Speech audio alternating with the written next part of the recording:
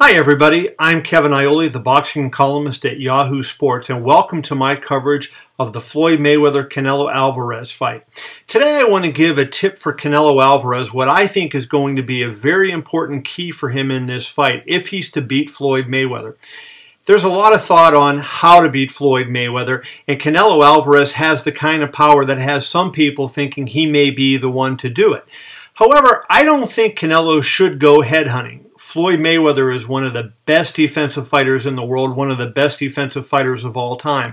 He has a great chin, and to knock him out with a shot to the head, I think it's going to take multiple punches to the chin, not just one. I don't think you're going to hit Floyd Mayweather on the chin and knock him out with one punch. So I think it's going to take 2, 3, 4 punches, a combination from Canelo Alvarez to the head in order to knock Floyd Mayweather out. And whether he can do that is very doubtful. I don't know that Canelo can put that kind of combination together.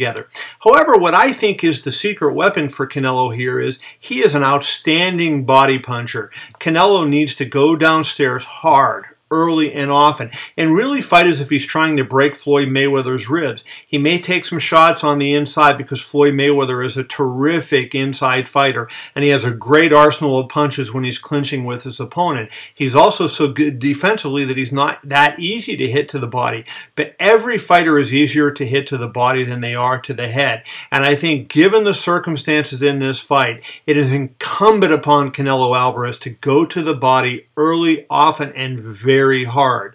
If Canelo goes to the body, he'll set himself up for later in the fight where perhaps he'll negate one of Floyd's great advantages, which is his conditioning. Floyd has been in marvelous shape his entire career, usually in far better shape than his opponent, and when it gets into round 8, 9, 10, 11, and 12, he's able to pick it up when the opponent is sliding backwards. I think in this fight, if Canelo goes to the body, he may negate that, and he may make it a more even fight going down the stretch, and he may get that knockout.